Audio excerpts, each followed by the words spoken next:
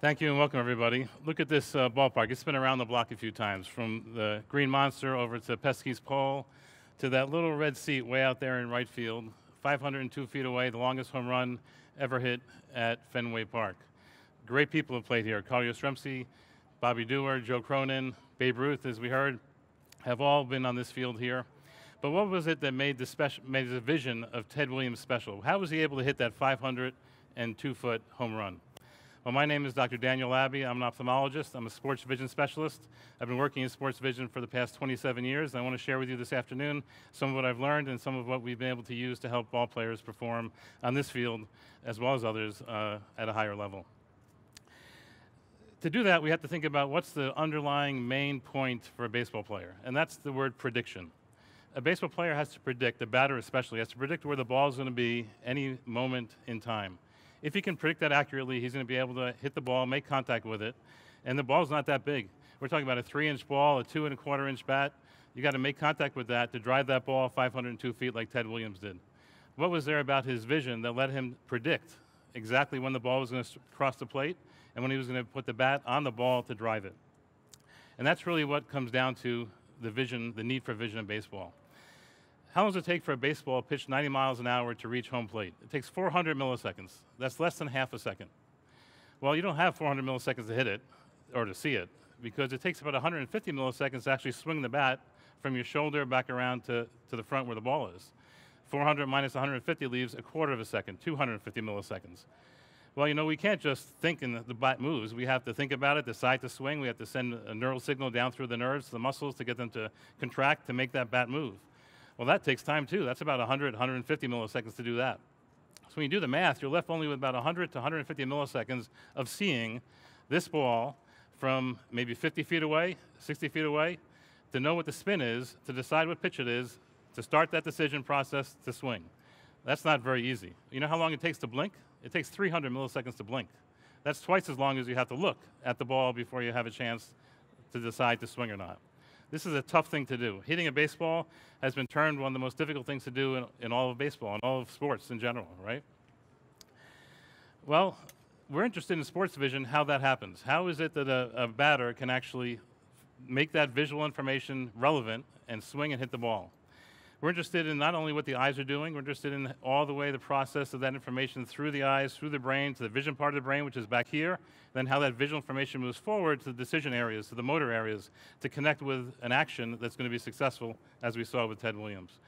That's what sports vision is about. And it's not just relevant to baseball. It's relevant to any sport. Think about a basketball player, a soccer player, a football player, a quarterback.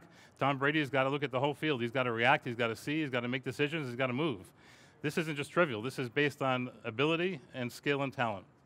Hopefully a little bit of magic from us poor sports vision specialists. One great example of that is when we look at a picture here of a player that graced this field, Manny Ramirez, back several years ago. And what I want you to look at on this picture is where the ball is and where his bat is and where his eyes are. You see, the ball is about to hit the bat, but his eyes are far off in the distance. His eyes are looking to that last piece of point of information after 100 milliseconds of the ball being thrown that he can still get information. At that point, it doesn't matter anymore after that, because he can't react to that, can't think about it, can't make a muscle movement fast enough to make any difference in where the bat's going to be placed. So he knows, and he's probably one of the best hitters that's ever sat in this field. And I said sat on purpose. He's one of the people that knows that by looking at the distance, that's all the information you need. In fact, he could have closed his eyes. And could you imagine if Manny has closed his eyes when he was swinging, what people would have said? You would have heard Manny being Manny all day. He would have been ridiculed. But the truth is, he didn't need to have his eyes open because there's no more information. But the real fact is, he couldn't even have time to close his eyes because it takes 300 milliseconds to blink. So he had no chance to do that. So who knows, maybe he did close his eyes. But Manny Ramirez's vision is critical. Ted Williams' vision was critical. In fact, in 1996, we published a paper about the basic visual abilities of baseball players. And we demonstrated, we showed through hundreds of players that we did in Major League Baseball, that the average vision is 20/12. Now, normal vision is called 20/8. The best vision humanly possible is normal vision is 20/20. The best vision possible is 20/8. Well, 20/12 means that these ball players can see from 20 feet what us average people had to be 12 feet away from to see.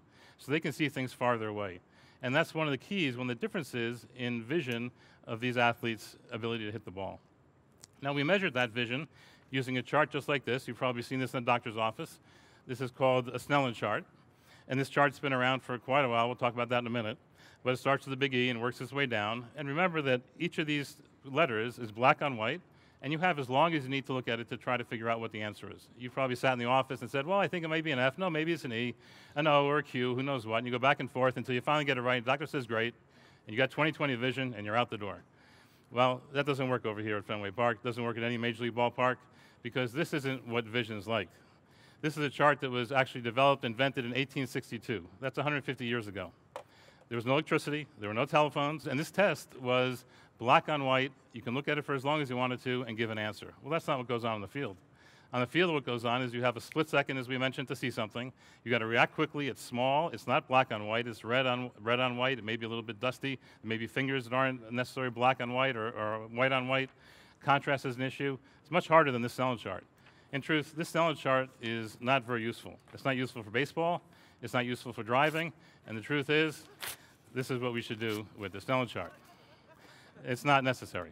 It's not the way to test people's vision on everyday lives, whether that has to do with hitting a baseball, whether it has to do with driving a car. How many of you have driven on a foggy day near dusk where the lighting's not so good in a place you don't know, where you have to try to read the sign? Look at all those hands go up. Where you have to read the sign, and you have a split second to do it because you're driving and you have to decide what to do, and it's not easy. It's not like a doctor's office where you have forever to look at the chart. So we recognize that in driving, in sports, in life, that's not the best way to test vision. So we developed a test that's based on technology currently. It's based on iPads. It's based on the computing ability of these devices to present targets that are very different than that. Our targets that we present are circles that have some bars around them, and they're open on the bottom. So the only difference in one circle to the next is where the opening is. Is it the bottom open? Is the top open? Left open or right open? And this is a big one. This is easy. This is for us folks. What we give the ball players is one that's much smaller. It's much grayer. It's gray on white. It's not black on white like this. And we only show it for 100 milliseconds or 200 milliseconds, a very short time. And by using math based on the SATs and the ACTs, we can calculate a score. And that score is what we use to decide whether a baseball player has the vision they need to hit this baseball. Let me give you an example of that. I'm going to talk to you about two players, and all this information has been in the public domain already, so you're not hearing any big secrets, but hopefully you're putting it in context that makes it more interesting. 2013 World Series, if you remember that, against the Cardinals. Team was away. They came back one afternoon, and I got a phone call. The phone call was from the head trainer. There's a player who was playing for the postseason. He was batting 4 for 40. That's not so hot. That's about a 100 batting average. In the World Series, he's batting 1 for 15. That's even worse. He was great in the field. So they wanted him on the field. They didn't want to take him off the field, but they wanted not to have an out. They wanted to score. His name was Stephen Drew. And Stephen Drew came to my office. We took a look at him. We gave him that test there. And we found that he needed contact lenses. Gave him contact lenses. That next day, we gave him a supply of contact lenses. The next day, he came to the dugout over here, and actually he didn't want to play in the field with them because he wasn't sure how that was going to be, but he wanted to bat with them. So we ran off into the dugout, into the little tunnel there. They put the contact lenses on his eyes. He came back on the field, and that game where he had been 4 for 40 and 1 for 15, that game he went 2 for 4. One was a home run that basically sealed the 2013 series for the Red Sox, if you remember. And he would have been 3 for 4, but the first baseman of the Cardinals made an amazing catch and took away that third hit. But 2 for 4, 500 is a whole lot better than 1 for 15. So that made a difference for Stephen. He talked about it in the press after that. But testing him on a test that's critical, that's not easy like that Snellen chart that we disposed of, a test that shows a difference, that shows a deficiency, and then intervening is what sports vision is all about. Let me give you another example. And this one's a fun example because it's not just about how sharp your vision is. It's a matter of what you do with that information. You don't have to just see it. You have to be able to react to it. You have to have the hand-eye coordination to move the bat in the right place at the right time. I got a call in, I guess it was probably May or June 2014, about another player. You've already seen a picture of him over here, Manny Ramirez.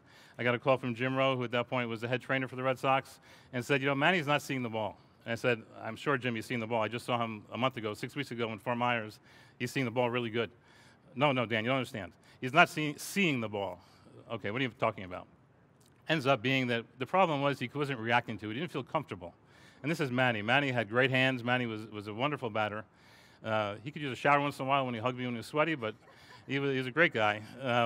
And he just wasn't feeling comfortable. So Jim said, you got to do something here because we need this guy to perform. So what we did was try to figure out, how can we help Manny? Well, he was seeing fine, but he wasn't reacting. The hand-eye coordination wasn't good. So I knew about these rings. This is a ring that had been out available commercially prior to it. But I thought about this task. And this task is the wiffle ball on the ring, and we throw this ring, and the ball rotates, and you have to catch the ball. Now, any of you who think this is easy, I can guarantee you it's really hard. But they say, you know, Manny's pretty good. So one ball is probably not going to be good enough. So let me make another ring where we had 4 balls. So we had 4 wiffle balls, 4 different colors. I threw that, and I'll tell you what happened on that in a minute. But then I say, you know, Manny's still Manny. He's pretty good. I better have another ring. So then we invented actually a new ring, and that's this ring. And this ring is a little different, as you can tell. This ring has 4 baseballs on it that are painted kind of strange. Well, this painting is specific, because these patterns of paint represent different pitches. When the baseball is thrown at 90 miles an hour, there's spin. The spin and the effect of the seams on the surface of the ball is what creates air currents, basically like a wing of an airplane, to make the ball move in different directions. And depending on how you throw that spin, it moves one way, or you throw it spin a different way, it goes a different way. And those seams look different depending on how they're thrown. So each of these different stripes, these different red dots on here, represent a different pitch. So now what I figured I would do is I go to Manny and I say, I'll throw you this, and I'm going to call out the word fastball when the thing is halfway to you, and you got to identify which one's a fastball, and you got to catch it. So now what we got to do is identify the pitch, make a motor movement to intercept the pitch, just like he does with his bat to hit the ball. Well, I went to Fenway Park over here, went down to the clubhouse in 2014, and remember 2013 was a tough season, right? They lost in New York at the end of the series against the Yankees, and it was pretty charged in 2014 that we got to do better. There's a new manager in town. We got to do better. So I went down there with my 3 rings, and a couple of guys were down in the clubhouse, a couple other players, a couple old timers, threw them this first ring over here. No one could catch it at all. No one caught, not even the easy one. So then Manny comes over. Manny used to like to play hide and seek in the clubhouse, and I had to try to find him. But we finally found him. He came over, and I threw this to him, and every single time, first time, he caught it, the single ball, nailed it every time. He said, Doc, this is too easy. This is not what I want to do. I said, okay, Manny, luckily I got choice number 2. I pulled out the ring with the 4 balls, threw that to him. Doc, too easy. Got it every time. What else you got, Doc? Very short on the patience part. So I brought my ring over here, and I threw this ring, and this actually was challenging because I called out the pitch, I called out the ball halfway to him, and he had to make that catch to catch it. And he did this every game, prior to every game, for the rest of the season, the rest of his career. He taught it to some other players. If you read Terry Francona's book about that season, there's a section that talks about the rings in there as well. And this seemed to help Manny kind of fine-tune his hand-eye coordination. He had great vision, but fine-tune the hand-eye coordination in order to hit the ball well. Ended up being, if you remember, the MVP of the World Series that year in 2014. And Manny was Manny, and he's a great guy. I think he's misunderstood, but he's a great guy. So that's kind of, there you have it. You know, we have these skills, not just vision, not just hand-eye coordination, but there's reaction time, there's anticipation ability, there's a whole series of concentration tests that we perform on these players here to try to make sure they have what they need in terms of their visual function, their visual motor function to perform on the field and hit those home runs at 502 feet. Remember, 7 out of 10 times, if you make a mistake, you're an all-star, right? That's pretty good. Well, there's one person that may have been able to benefit from what we do. If you think back on the classic American poem, Casey at the Bat, and you know, potentially if Casey had spent some time with a sports vision specialist, there may not have been there may have been actually joy in Mudville that day, and Casey may not have struck out. Thank you for your attention.